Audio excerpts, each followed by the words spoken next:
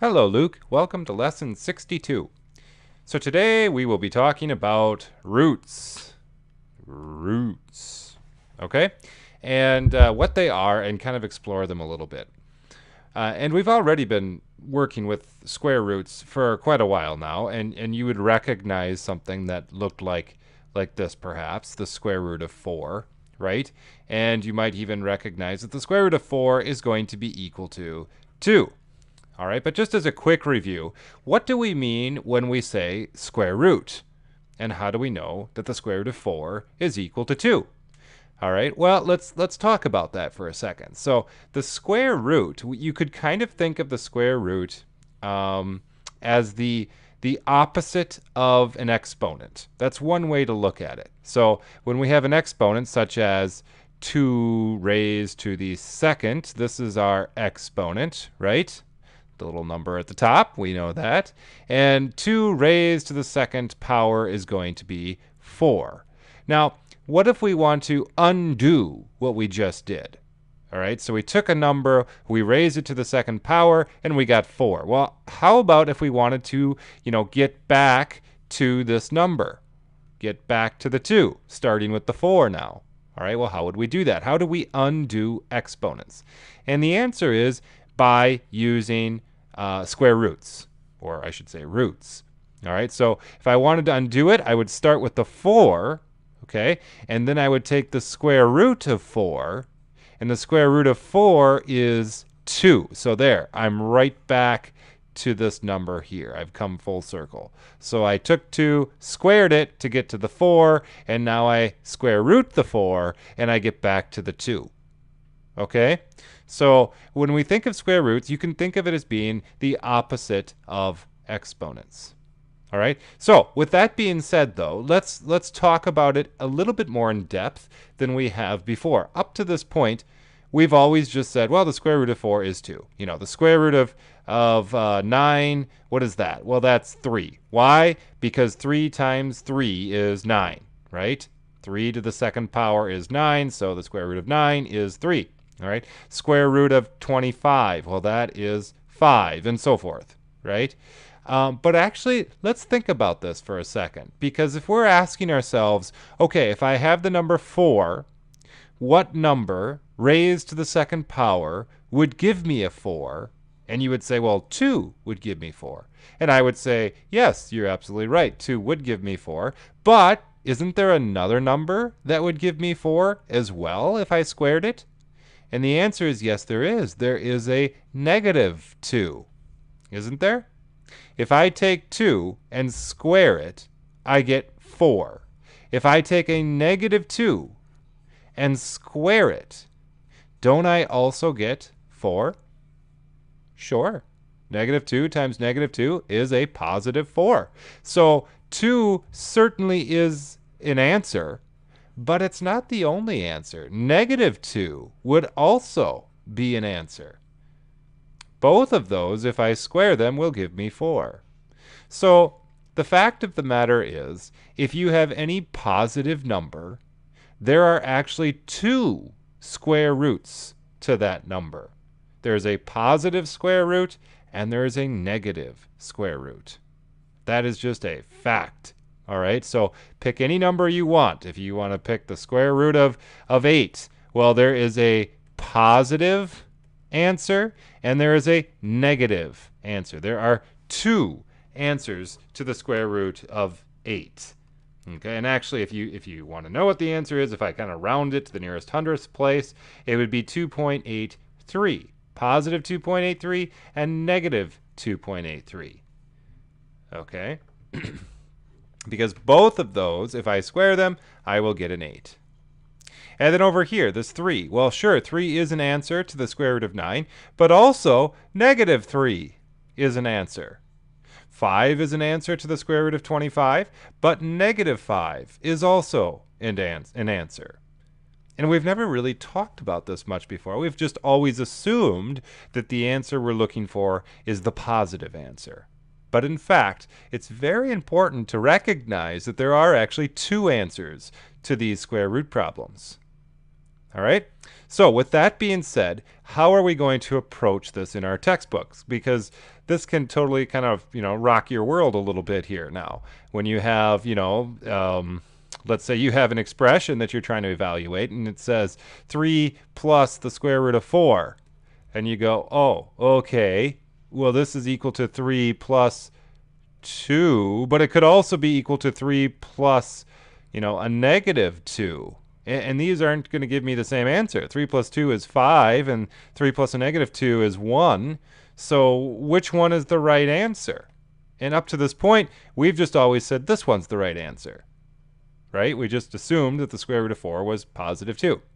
That is a convention that most mathematicians actually just accept. So when we see the square root of a number, we just kind of accept the fact that we're looking for the positive root of it, even though there is the negative root of it as well. All right, we just kind of all agree that if we're looking for a root in general, we're going to be looking for the positive one.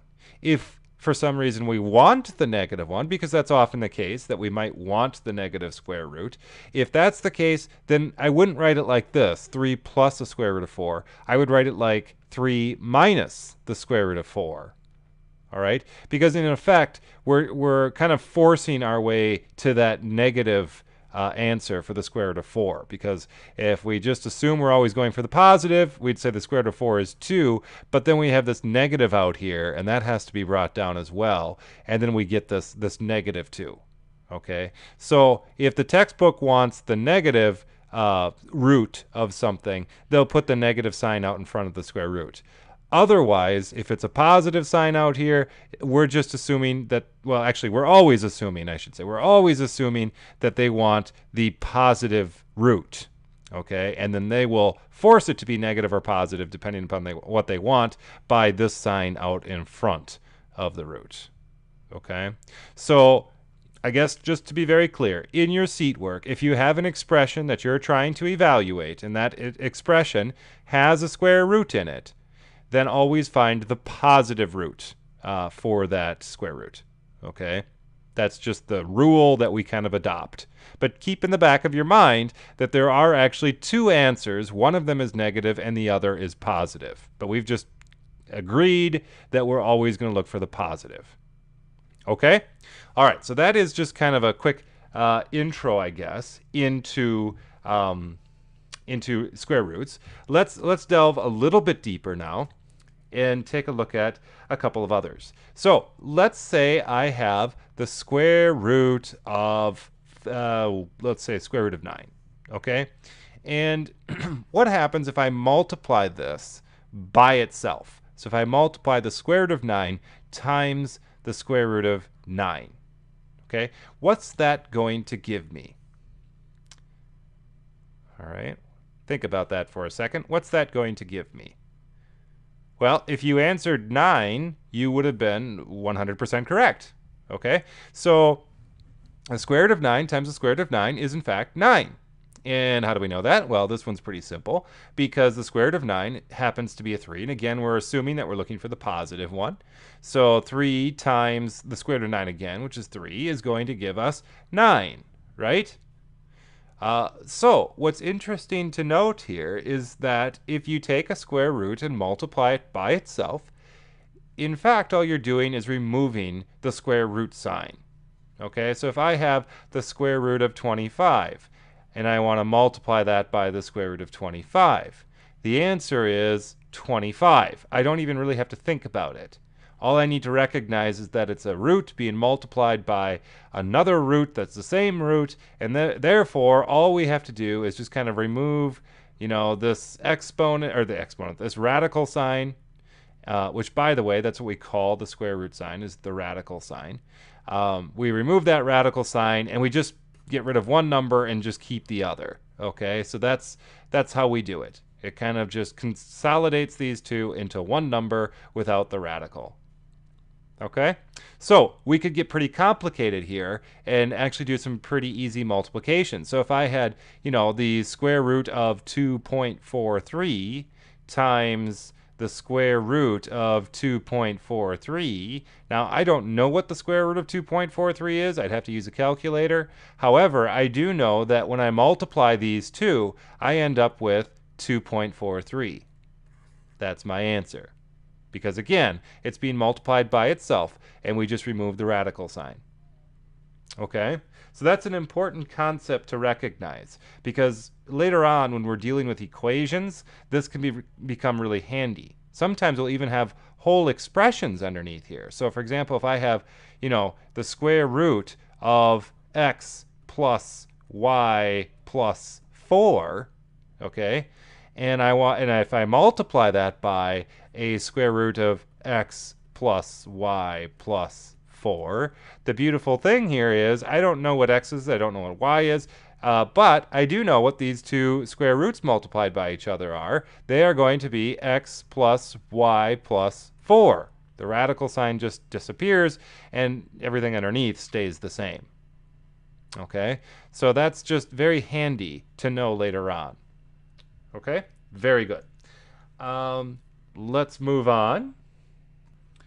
And let's dissect the root a little bit more here. So let's first just talk about this sign. I already mentioned to you the name for it. So I would say in your math notebook, jot down a few of these definitions here because they will be using them throughout the book, and it's nice to know what they're referring to. So this sign here that we often just call, the root, this is called the radical sign. Radical sign. Okay? And what you might not have known about roots is that there is an invisible number right here in this check mark part of the sign. Okay? Just like, if I have a number, I've been telling you all along that there's an invisible exponent. The invisible exponent is a 1, right? Or if I have a variable, there's an invisible coefficient. The invisible coefficient is a 1 that sits out here, right? Well, kind of the same thing applies for this. There is an invisible number right in this check mark, okay? And when it's invisible, well, I guess I'll just say the invisible number is 2. So the number that we can't see in here is a 2, okay? This number itself, we give it a name. We call this number the index. Okay? So you've got the radical sign, and then you've got the index. All right? And then finally, we have the number inside. So we have this number. Okay? This number is called the radicand. So this is the radicand. Okay? So you have the radical sign, the radicand, which is the number inside, and then you have the index, the little invisible 2 outside the kind of the radical sign, but inside the little check mark. Okay? Now, what's interesting to note here is that this index does not always have to be 2. But if we don't want it to be 2, we have to actually show it. If there isn't any number there, we assume that it's 2. And throughout our course, for the most part, we've been assuming that it's 2. Sometimes I think you've seen a 3 in there. But remember what it means. This 2 is indicating what power we want the number raised to that'll give us a 16. So if I have the square root of 16, and I'm just going to make it invisible, well, maybe I'll make it visible, just so that we're clear. Inside here we have this little 2. Okay, and what does this mean? Well, this means what number raised to the second power is going to equal 16. That's really what we're asking here. So we're asking what number raised to the second power is going to be equal to 16. Okay, and then of course the answer for this question mark right here is a 4. A 4 raised to the second power is 16. The answer then is going to be 4. That's what this question mark turned into. So that's our answer. It equals a 4. Okay? So if this number is not a 2, let's say we have it as a 3. So something like this. this could be read as the third root of 8. Okay?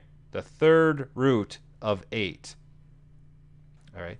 And what does this indicate? Well, this indicates that we want something raised to the third power that'll give us 8. And we really want to know what this something is. All right, so if we think about that for a second, we can probably figure it out and recognize that this something would have to be a 2, right? Because 2 raised to the third power is 2 times 2 times 2, which is in fact 8, which is what we're looking for. So therefore, this something is actually a 2. So the cubed root, or the third root of 8, is going to be a 2. Okay? Now, here's the question for you. So this first radical that we had with the invisible 2, we talked at the beginning of this lesson about it having 2 answers. We said, well, positive 4 is one answer. Another answer is a negative 4. It really has, either one of these answers will work. Okay? So my question is, does the cubed root of 8 also have multiple answers? Or is 2 the only answer for the cubed root of 8? Why don't you think about that for a second and decide before I tell you. Does it only have one solution, or does it have more than one solution? Well, the answer is it only has one solution, okay? Because if you were to say, well, maybe it's like the squared and it has a negative 2 as well as a root of 8, as a solution to 8. Well, that would mean that negative 2 raised to the third power would have to be equal to 8. And let's think about that. A negative 2 times itself, times a negative 2 is a positive 4. And then a positive 4 times another negative 2 is going to be a negative 8. So in fact, a negative 2 raised to the third power is a negative 8, which does not equal 8. That doesn't work. Okay? So therefore, negative 2 is not one of the third roots for 8. So in fact, there is only one solution for the cubed root of 8, which would be a 2 in this case. And I could even expand that to say that in general, if you have the third root of any number you want, stick it in there, there's only going to be one solution. One solution. Now, you might be tempted to say that this solution has to also be positive. But in fact, it doesn't, because what's interesting about cubed roots is that we could have a negative number underneath the radical sign. So we could say the cubed root for a negative 8, for example. Okay, so the cubed root of a negative 8 would in fact be a negative 2. For the same reason that we just described it over here. So this negative 2, we raised it to the third power, turned out to be this negative 8. Well, that in this case is what we wanted, was a negative 8. So here, the solution is a negative 2, and a positive 2 would not work. Positive 2 would give me a positive 8. So here again, we only have one solution. It's a negative 1 this time, though. So you could have a negative or a positive solution, but you're always only going to have one solution when it's the cubed root, or the third root. Okay? So hopefully that makes sense. And maybe I should just point out, because we didn't talk about this earlier, could you ever have the square root of, a negative number? So let's say we have the square root of a negative 4. Could we ever find a solution to this? Well, let's think about it. We have this invisible 2 here, so we need some number raised to the second power that's going to give us a negative 4. Okay? And is there a number? Well, I could do a 2, and if I raise that to the second power, that's a positive 4. That doesn't work. If I try a negative 2, that's also a positive 4. And there's no way for me to actually get a negative here, because anytime, I multiply 2 positives by each other, I'm going to get a positive. If I multiply 2 negatives by each other, I'm going to get a negative. I'm going to get a positive. And I can't take, a positive 2 and multiply it by a negative 2, because that goes against the very nature of what the radical sign is. The radical sign indicates that we're talking about a single number being multiplied by itself. And this is not being multiplied by itself. It's being multiplied by the opposite of itself. So that does not work. We can't have a positive times a negative. All right? So there's no way for us to get this negative 4. So the answer, well, let me put it to you this way. The answer at this given point in time in our mathematical journey here is going to be no solution. Now, I say that carefully because later on, you'll actually find that there is a way to, of sorts, solve this. But we're not going to worry about it right now. We would have to start getting into imaginary numbers, which is a whole nother ball game. So we won't worry about that right now. For right now, we will just say that there is no solution. But don't call me a liar later when we do actually figure out a way to somewhat solve this. Okay? Excellent. All right, so let's just try a couple more here. We'll clear the screen here, make it a little bit less messy. We've talked about the square root. We've talked about the cubed root. We could also have the fourth root. So maybe we'll just start making a list here. We have like the square root of 4, that's equal to 2. The cubed root of 8, that's equal to 2 as well, actually. What about the fourth root? How about the fourth root of 16? Okay, so here again, and I actually kind of made that number a little bit big. These indices are usually pretty small. There we go. So the fourth root of 16. So what number, again, what does this mean? This means that we're asking what number raised to the fourth power in this case is going to be equal to 16. Okay? And again, if we think about this for a little bit, we can decide that, oh, it's a 2, because 2 times 2 times 2 times 2 is in fact 16. So 2 is the number hiding behind this question mark. So the square root of 16, or excuse me, the fourth root of 16 is going to be equal to a 2 as well. You can kind of see this pattern I'm doing here. I'm tending to make them all equal to 2, but we wouldn't need to do that. We could do other things as well. For example, I might say, what's the fourth root of 81? And the fourth root of 81 happens to be a 3. So there you go. Now I've switched it up. We don't have all 2's now. Okay? So, again, these indices over in the corner indicate what the power should be for the number that should be raised to get this radical, or this radicand inside the radical. Okay? So hopefully that makes sense to you. Now, one thing I'm going to point out here, let's give ourselves some room. We talked about this one, saying that it could also have the answer of a negative 2, right? Could have either one of those, all right? The third root, we said, nope, can only have one answer. The fourth root can actually have 2 answers again, because another solution would be a negative 2. And to show that, let's take a negative 2 and multiply it by itself 4 times.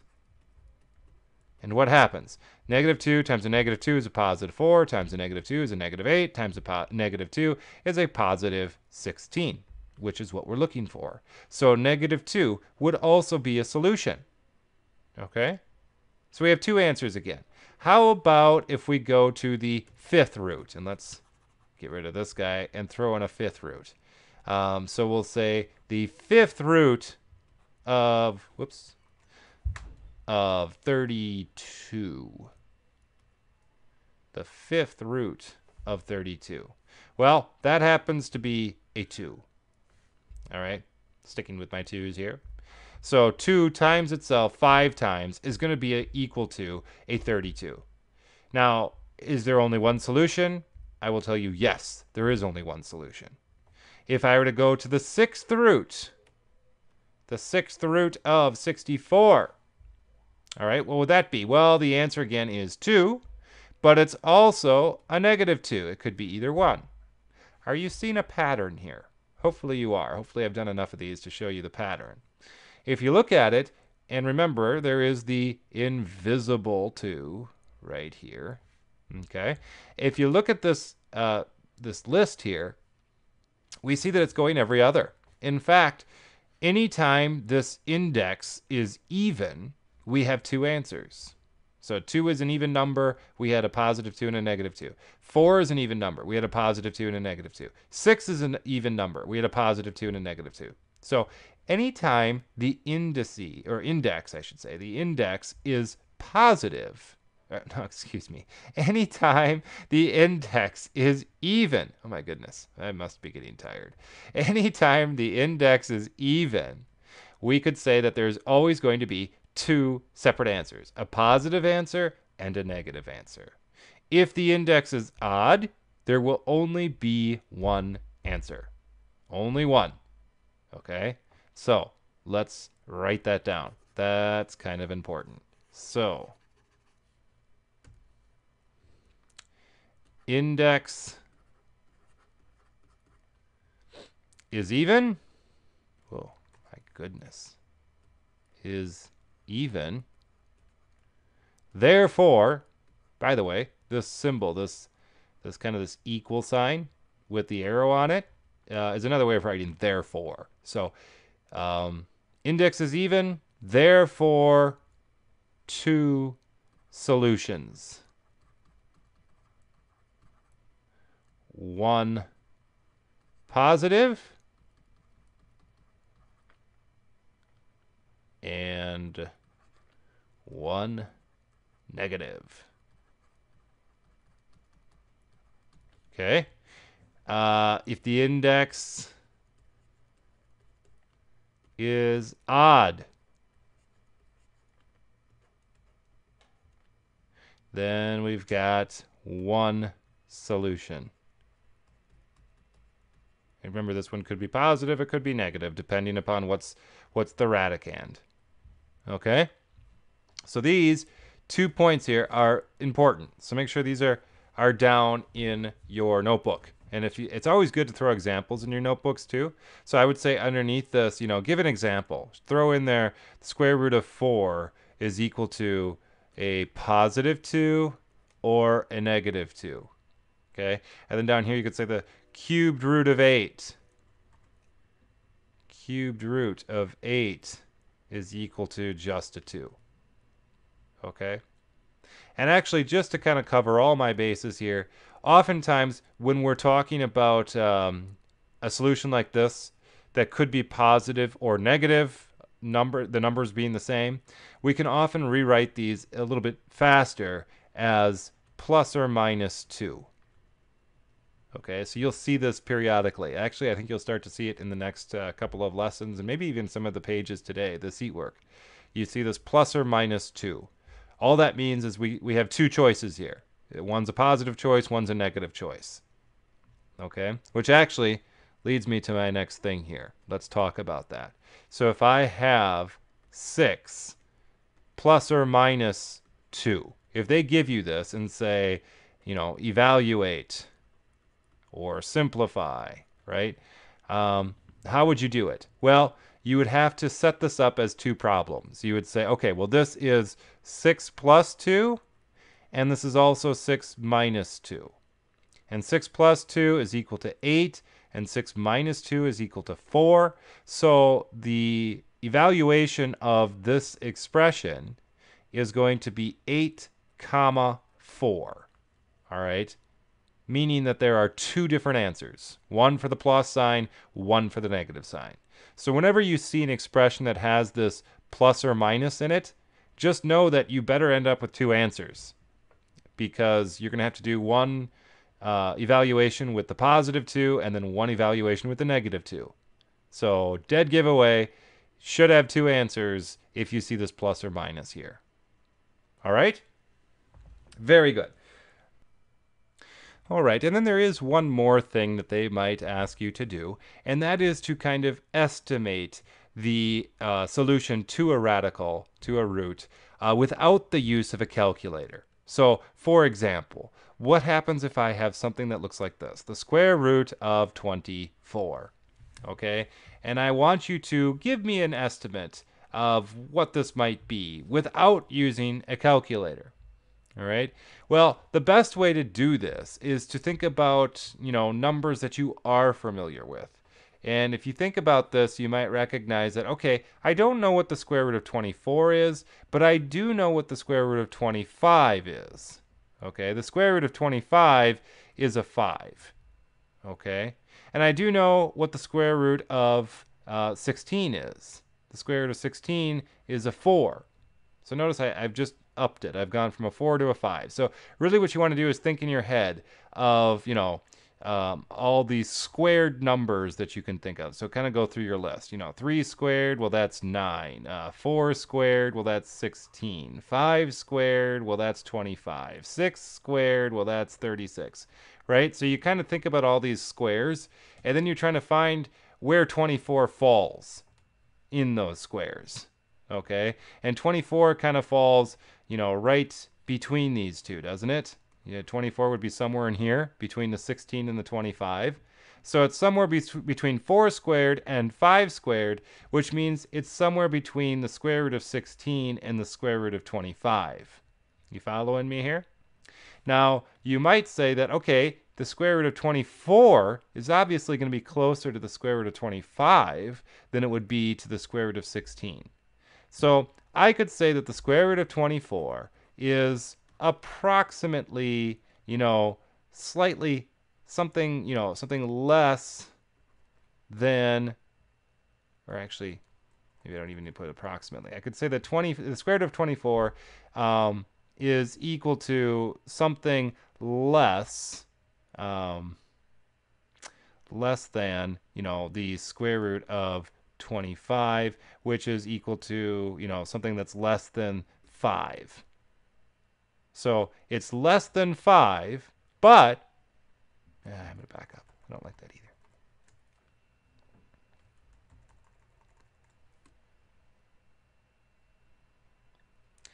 Okay, so then I could say that the square root of 24 is going to fall somewhere between 4 and 5.